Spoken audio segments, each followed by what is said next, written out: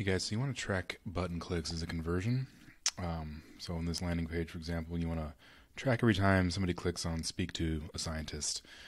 If this landing page or the landing page you're working on does not have a thank you page URL that you can tag, this is another way of doing it. You can say, hey, every time somebody fills this out and clicks on here, we want to track that as a conversion in Google Ads. So how do we do that? Well, first step is you have to have Google Tag Manager installed on the landing page. You can see my other video on how to do that, but it's pretty easy to set up a Google Tag Manager on a page. And then once we're in here, you're going to see, this dashboard here. So we've got it installed. We have no tags. There are no triggers. The first thing we're going to want to do is we're going to need to be able to track clicks on a page. Google Tag Manager needs to see that. So step one, click on variables, click on configure, and then scroll into clicks. And I always just select all of these. And usually, if this is easy, hopefully we can just identify the click text. But if not, sometimes other ones of these come into play. Select them all, click submit, click publish, skip. Excuse me again. All right, so now that that's done, we're going to need a trigger.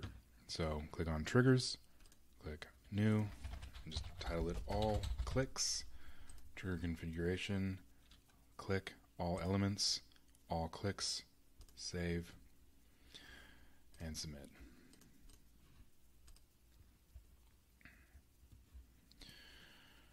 Okay, so we have that trigger set up now, so we should be able to see clicks in the landing page. So copy the URL, click on preview. This window will open up. Paste the URL and click connect after you paste it in.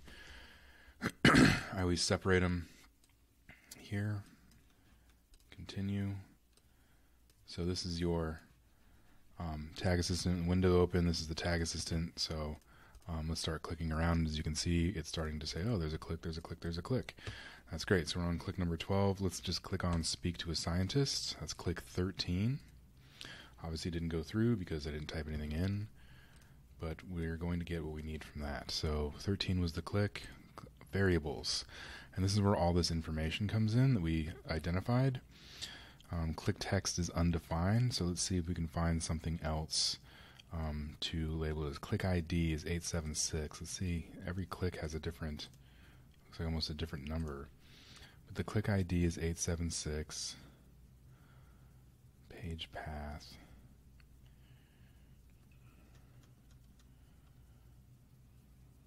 Click element.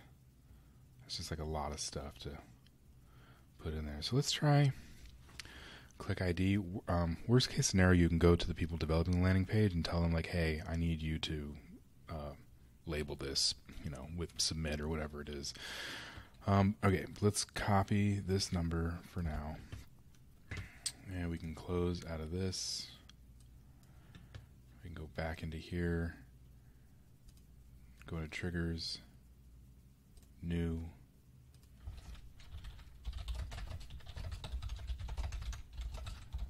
Label that. Go back to clicks, some clicks, and then it's going to be click ID equals and that number. And click save.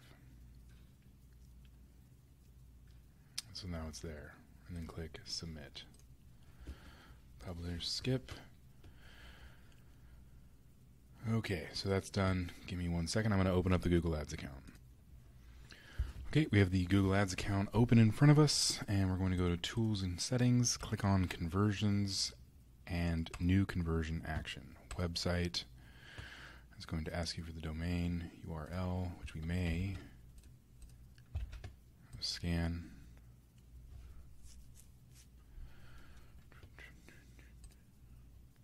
Unfortunately, we can't do a button click, so we have to add the conversion manually. We're going to make it a submit lead form. I always just rename it like speak to a scientist button, so we know exactly what it is. Count one of them, because sometimes people will click twice. For instance, if they put their name and title and company name, they don't put their email and it doesn't let them go through. We don't want to count that as 2 clicks. We just want to count it as 1. You can change this however you want. I just leave it the default way and click it that way. Settings.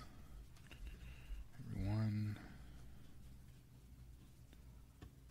Done. Oh, save and continue.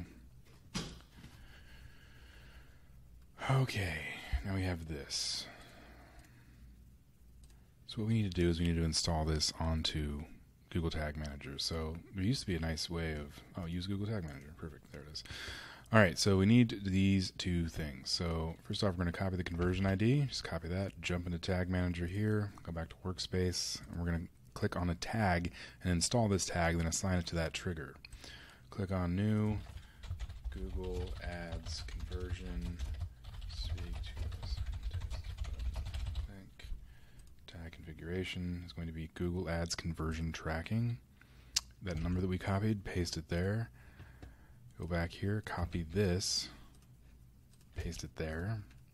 And the trigger is speak to a scientist button click, which is going to fire when that click ID fires. So hopefully we pick that up.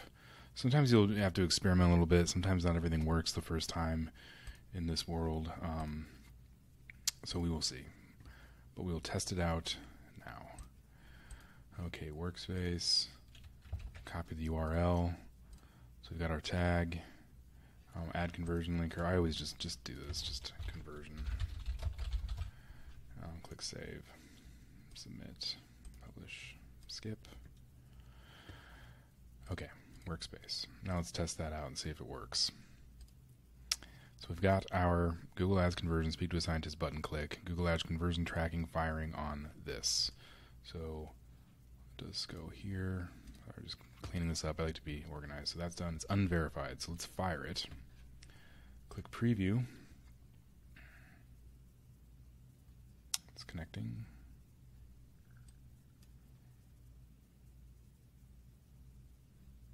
It's taking too long.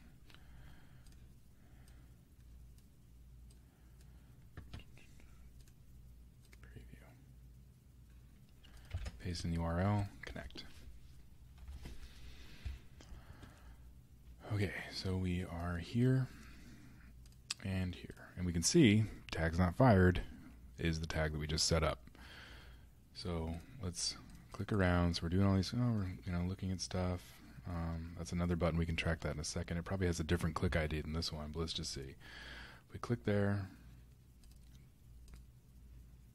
On the 10th click, tag's fired. Speak to a specialist. It fired. As you can see on the 9th click, when we were clicking around, it did not fire. We're on 12. Let's click this one, see maybe if it just happens to have the same click ID. Nope. So, no. See? So it worked. Now, let's get this one, which was the 13th click, or this button here, just to be sure. Number 15, click ID, variables. See, that click ID is different. Copy that. We can X out of this. We can X out of this, go into triggers, click, actually maybe we can just do this. Alright, let's try when these events occur and all these conditions are true. So I don't think we want to do that because it'd be, this button, or this click ID or that one. So we'll just set up another one real quick. So new trigger, speak to a scientist, below fold button click. Just so you remember which one's which. Not that it really matters because they're both the same button. Some clicks, click ID equals, paste it in, click save. And then we're going to go into tags, and we're going to edit this tag. Triggering, I think we can do. We're going to add another one. Yep, so that or that. Click submit, publish, skip. X out workspace. Alright, so now we have that button identified and this button identified. So let's test it out. Go into preview, connect. Okay, it has connected. Continue. And let's click around. So 7, 8, 9, we're on 9. We'll go down here. Okay, I want to speak to a scientist. The 10th click. Google Ads conversion, speak to a scientist. Button click fired. All right, that's 11, 12, 13, 14. Number 13, it did not fire. 12, it did not fire. 14, it did fire. So that just means now that this tag is live and tracking, and we know that it's tracking every time not every time, it's tracking one click on this. So even if a person clicks here, if a person clicks here as well, remember we set it up to only track one of those. So it's not going to duplicate. We only want one, it'll count one conversion. When would you want it to duplicate? If you're tracking a sale or something like that, and every sale matters, but in this case, lead generation, stuff like this, we just want to track one. So this is all set now. If you guys have any questions, feel free. I do try to respond to the comments, so feel free to ask any questions you have about your setup, but that is a basic setup identifying a button click. I showed you how to identify the specific button click by using the different click variables, and then install that through Google Tag Manager using a Google AdWords tag on Google Tag Manager. So yeah, hopefully that you guys find value in that. If you have any questions, just let me know. Thanks so much.